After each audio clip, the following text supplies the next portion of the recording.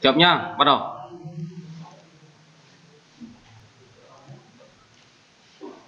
Đơn vị đo dài mét, lực km, nhiệt độ nhớ là độ C nhé, Celsius này, được chưa? Mà tốt nhất như máy anh này anh chọn cái này luôn, apply, sau mở lại nó có sẵn, được chưa? Tiếp theo khai báo gì? Vật liệu. Mười tỷ à? Trước khi khai báo vật liệu tính như kia cái Excel đâu nhỉ? Đấy, Excel rồi. Không Excel à? Tính đọc tôi cái. Protein. Chọn gì? Mười tỷ à? Chọn S. Chọn vật liệu là user define. Chọn C40. C40 megapascal. Được chưa? Cái này bao nhiêu nhỉ? 0,043 nhân gì? Mũ 1,5 đúng không? Nhân gì? 40 mũ gì? 0,5 nhân 1000. Số này mà 0,2 1,08 em mũ trừ gì? 24,5. Ơi, không nhân được công thức này, không nhân được đoạn này. Không nhân được đoạn này. Bấm tính.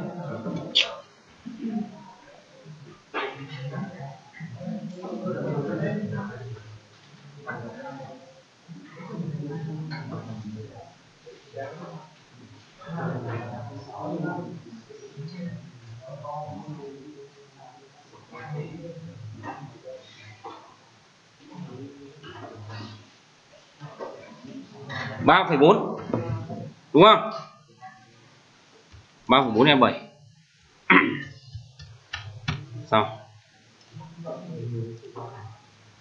Copy cái này ra, sửa cái này thành gì? Trụ đúng không? 30 nhân được cái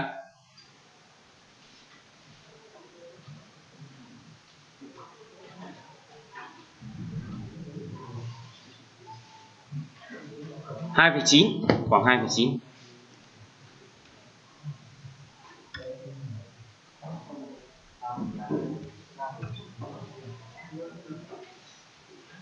Xong. Tiếp theo là khai báo các nút kết cấu. Model nút đầu tiên tọa độ 00 rồi. Đây.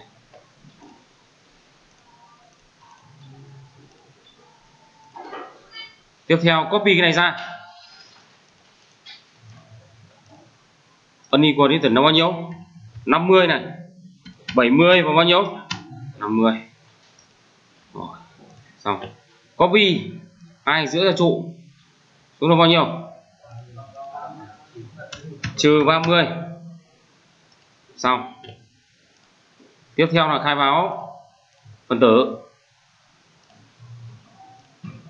Đây là mặt cắt dầm chữ T đúng không? Chọn mặt cắt dầm chữ T bao nhiêu? 3.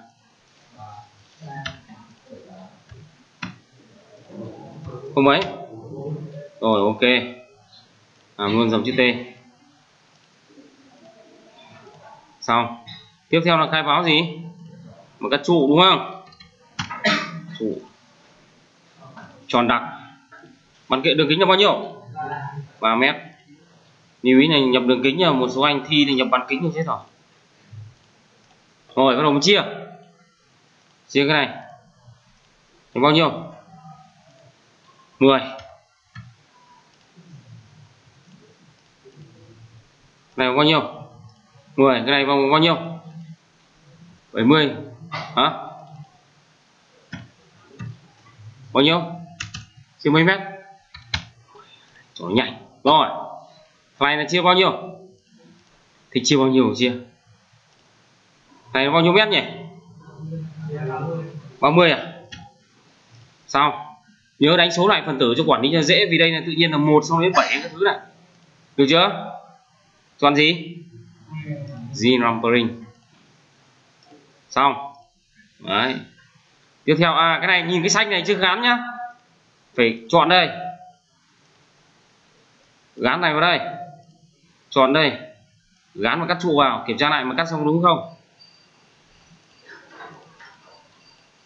Được chưa? Nhìn có đúng không? Chuẩn không? Đấy, nhìn mà cắt này không có chiều dày, muốn có chiều dày vào chọn đây, chọn display, chọn size, chọn raw.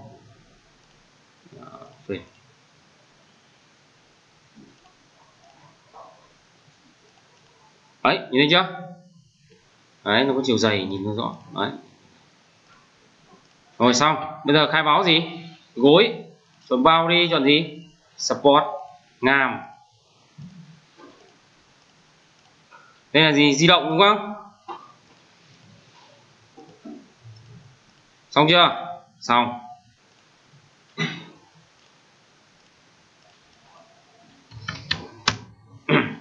Rồi, tiếp theo là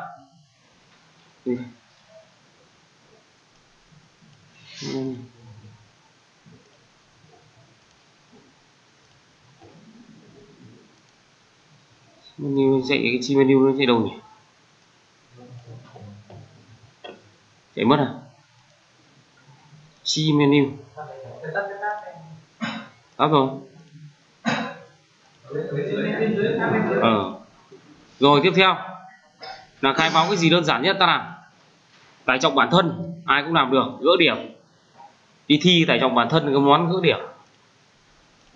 Sau đó là tiếp theo là cái tải trọng gì? TU1. Nhiệt độ. Nhiệt độ đây tìm cái nào nhiệt độ ghi vào cho nó. Nhiệt độ nhìn thấy dưới không?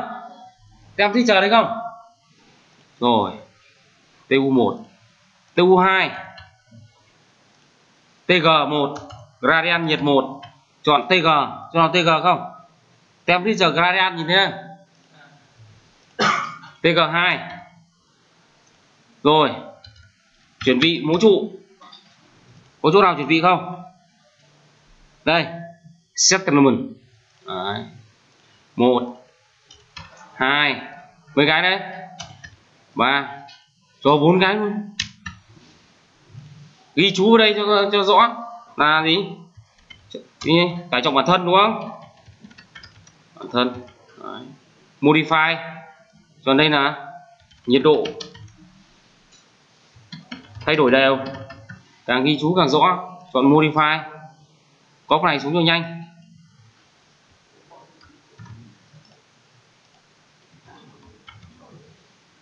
Modify. Chọn này là gì? Gradient.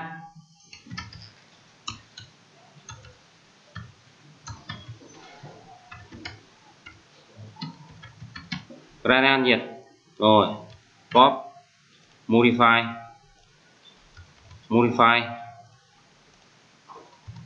Lún. Rồi dùng nữa. P1. Modify. P2 modify.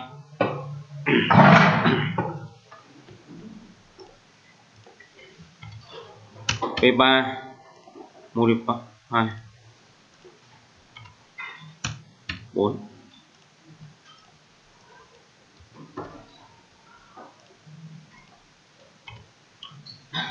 Xong chưa? Xong. Tiếp theo này. Bây giờ ta mới khai báo. Cái gì đơn giản là khai báo trước tải trọng bản thân. Khai báo trước.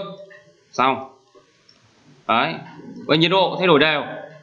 Nhiệt độ thay đổi đều vào đây. Temperature. Đó. Temperature. Chọn đây là gì? TU1. Nhiệt độ ban đầu là 0. Tăng lên bao nhiêu độ? 30. Có 30 vào đây. Chọn S. Xong. Tiếp theo là TU2. Giảm bao nhiêu độ? 20. S. Xong. Hai cái. Nhìn thấy hai cái có chưa? Đấy. Xong bắt đầu gradient nhiệt ta vào đây. Temperature gradient. Chọn này TU mấy? TG1. Chọn phân tử dầm. Nó chỉ tác dụng cho dầm thôi mà. Nhớ chọn phân tử đây dạng beam nhá. T2Z thì T1Z là bao nhiêu? 50 chứ bao nhiêu đấy? 30, dương 30. À 20 à? Quên. Rồi. TG2 cũng chọn phân tử vừa chọn bằng cách như chọn đây này. Đây này, chọn phần tử vừa chọn ấn đây. Đấy, nó chọn luôn này. Là bao nhiêu? Trừ 10 hả, đúng không? Rồi, ok. Display này. Đấy, nó có này. Tắt phần tử này. Ở đây này. Đấy. Xong, bây giờ tải trọng chạy thử cho cái kia làm sao. Xong, thấy không? Xem kết quả. Có gì? Beam diagram. Đấy, DC. Ấn vào đây. Đấy, nhìn có giống chúng ta. Ôn, đấy, nhìn. Có DC nhá. Phóng to đi. Đây là xem biểu đồ được. Thấy chưa? Lực cắt FZ. Lực dọc trục FX. Đấy, dọc trục thì tất nhiên trụ có lực dọc trục vì nó ấn xuống mà, hiểu chưa? Đấy. Để xem tiếp theo là xem gì? TU1. Lực dọc trục, có lực dọc trục, giữa hai thằng này nó bị giữ chặt lại, vì vậy có nhiệt độ thay đổi thì nó sinh ra lực dọc trong kết cấu. Đó, giữa hai cái trụ. Lực cắt, có lực cắt. Đấy. Moment, có moment, vẽ rất là ghê, giảm tỷ lệ. Đấy, moment đấy, được chưa? Để xem TU2 cũng tương tự như vậy. Có moment, ngược lại tí.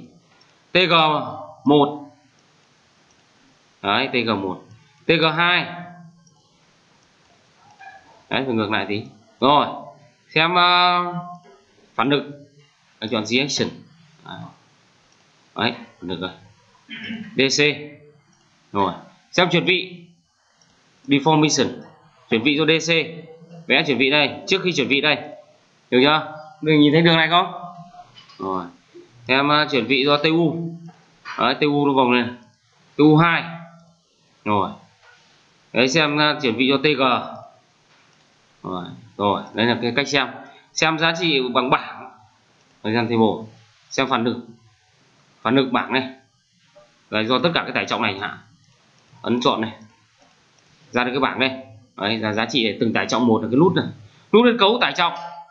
Phản lực theo phương Fx, Fy, Fz, moment theo Mx, My, Mz. Được chưa? Không. Xem dạng bảng. Beam. Xem chuyển vị đi. Dạng bảng. Chuyển vị từ phần tử 1 đến 45 do DC chẳng hạn. Ấn đây. Đấy. DZ từng cái giá trị chuyển vị này. Được chưa? Đơn vị tất nhiên là mét. Đấy. Xem dạng bảng. Lỗi lực. Đây. Cho các giá trị. Cho DC. Đấy, DC này. Xem ứng suất, buổi trước xem ứng suất chưa nhỉ? Học ứng suất chưa? Hả? Buổi trước là học ứng suất 4 điểm 1, 2, 4 ấy. Lớp trưởng học chưa? Hả?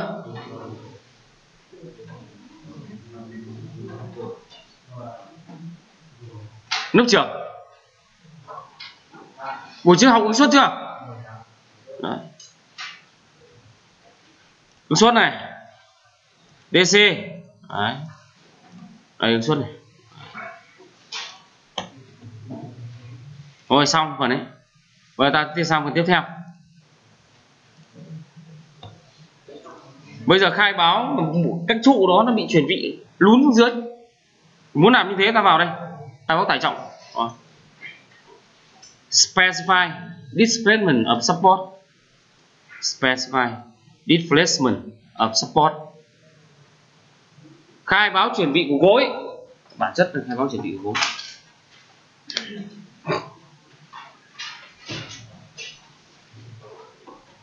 Rồi, ấn vào đây.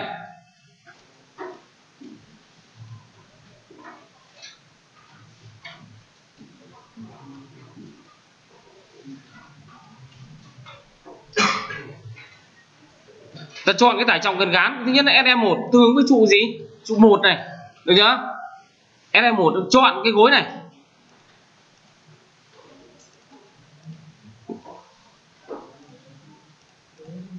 Chọn cái gối này. Chọn gối 13. Gối 13 là trụ 1 này. Được chưa? Trụ 1 đây là hệ tọa độ tổng thể là DX, DY, DZ này thì trụ 1 là chuyển vị thẳng đứng xuống dưới. Vì vậy là chọn gì? DZ. Giá trị của nó là âm 0,01, đúng không? Đúng không? 10 mm mà. đúng không? Ấn vào đây apply xong, ở đây có một cái. Tiếp theo đây này, đây tải trọng đây có cái, đây này table nó có này, đấy trụ 1. Tiếp theo là khai báo cái trụ này, trụ gì, trụ 2, ấn đây là gì, S2 DZ bao nhiêu, âm 0,0 gì 2 apply. Tiếp theo là thằng này âm 0,2, thằng cuối cùng này là trụ gì 4 âm 0,01, ví dụ thế. Được chưa? Bây giờ muốn chạy này. Rồi, xem kết quả. Quả này. Chuyển vị. Đấy, chuyển vị do thằng SM1. Đấy, có nhìn thấy chuyển vị nó xuống không? Xem nó nằm bao nhiêu. Nào. Xoay cái giá trị này nhìn nó dễ. Có nhìn thấy nó 10 không? 0,01 đấy không? Hả?